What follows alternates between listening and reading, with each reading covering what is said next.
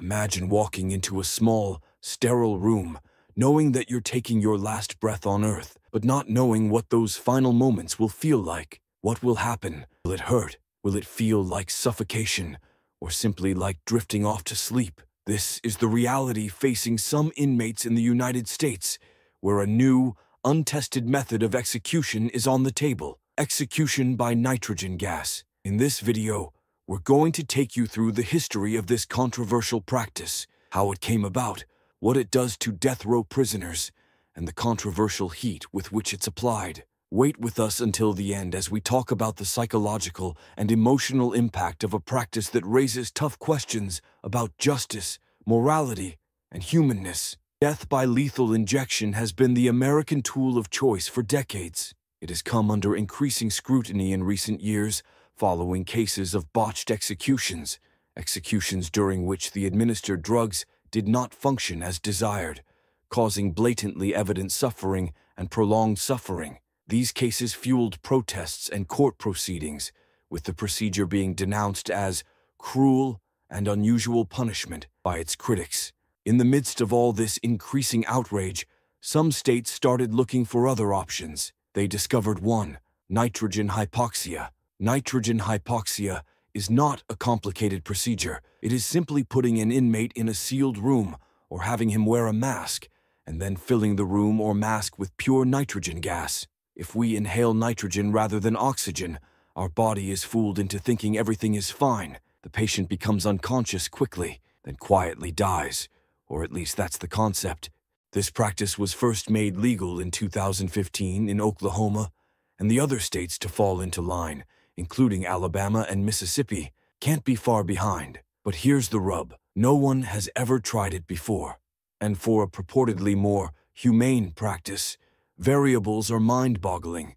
Nitrogen is colorless and odorless, easy to administer without alarming anyone. If a person breathes pure nitrogen, he does not know immediately that the air is oxygen-free and thus will not feel the full horror of strangulation. Proponents think it can be an instant, quiet death, an antidote to the sinister side effects of capital punishment by injection. But the problem is this: no one has ever had any history of executing people with nitrogen anywhere in the world. That is, nobody really knows what it does to a human being in those final moments. Opponents call it an untested experiment on human life. Would the person get dizzy, nervous, or even frightened without feeling air? Could there be unforeseen effects, physical or psychological? Shortage of known effects on the process frightens people, including doctors, lawyers, and human rights groups.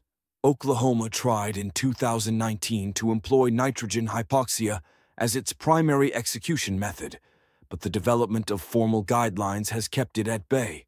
Nitrogen gas is utilized for animal killings, but its application to human subjects is venturing into unknown territory. Imagine your destiny being determined by the test of an experiment with no final conclusions, no guarantee of an easy death, only the hope that it would not be done again as it was last time. So far, the idea of nitrogen gas execution is still theoretical. Legal obstacles are likely to set it back further, and opinion is sharply polarized.